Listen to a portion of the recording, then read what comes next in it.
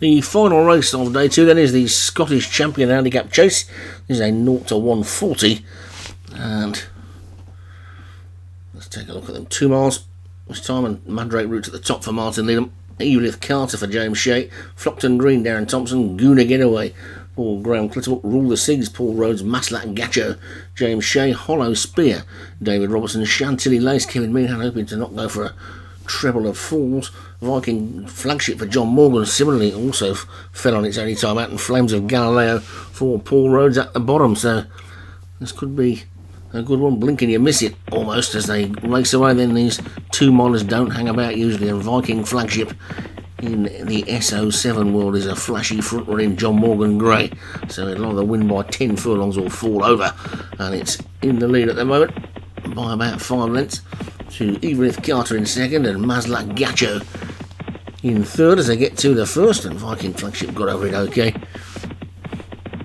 with Mandrake Route the back marker at this early stage as they get to the second of the 12. And there's a fall there. Maslak Gacho has gone, so the pace catching them out already, and Viking Flagship is setting that pace and is well clear, getting over the third and jumping really well as well. There was a mistake there.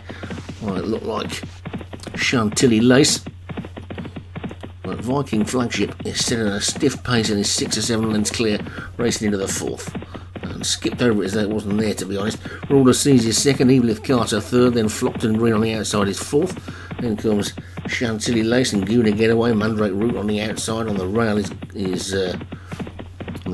Guna Getaway. It's Flames of Galileo, who's the one slightly wider on the track. The back marker is just Hollow Spear as they swing slightly right-handed then down. Viking Flagship with a 7 length advantage from Rule the Seas in second, Evelith Carter third, and Flockton Green fourth.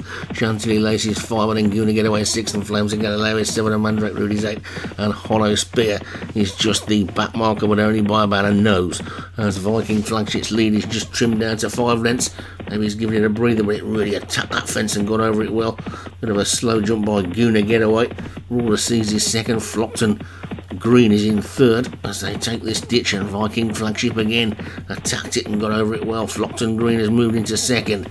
Flames of Galileo moving around the outside. They've got to get to this Viking Flagship as they get to the next, and jumped it really well. Flockton Green over it second. Rule the Seas is third, then Flames of Galileo, then comes Chantilly Lace as they take the next, and that's the first time Viking Flagship's made a mistake, and it's taken a little bit out of it as well. Flames of Galileo is now second. Chantilly Lace is third, then comes Rule the Seas, Hollow Spear, Flockton Greens after that, then a bit of a gap to the back too. Mandrake Route, Evelith Carter, the 2 top weights struggling at the moment, but it's Viking Flagship in the lead. Viking Flagship then by 3 still to Chantilly Lace in second. Flames of Galileo is third, Rule the Seas is fourth. Hollow Spear's come from the back and looks a big danger unless it gets itself boxed in. Jockey's got nowhere to go at the moment, but he's got a lot of horse underneath him. He's got a double handful, but he's got nowhere to take it, and it's Viking Flagship in the lead. Over the 9th they go. Viking Flagship lands in front from Chantilly Lace. Hollow Spear now switches to the outside. Flockton Green's the one that's getting trapped on the inside. Over the 3rd last they go, and it's still Viking Flagship,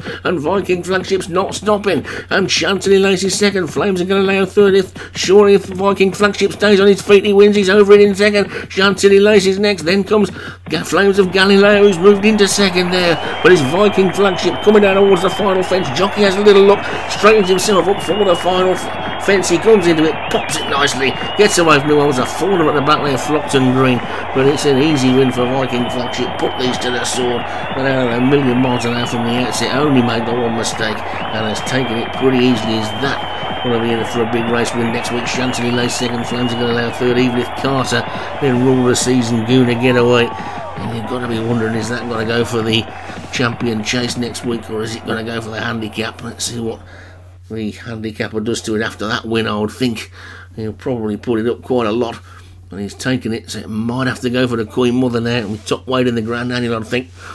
Viking Flagship takes it for John Morgan, Chantilly Lace for Kevin Meehan second, Flames of Galileo for Paul Rhodes third, Guna Getaway for Graham Clutterbuck was fourth, and Evelith Carter for James Shea stayed on to be fifth.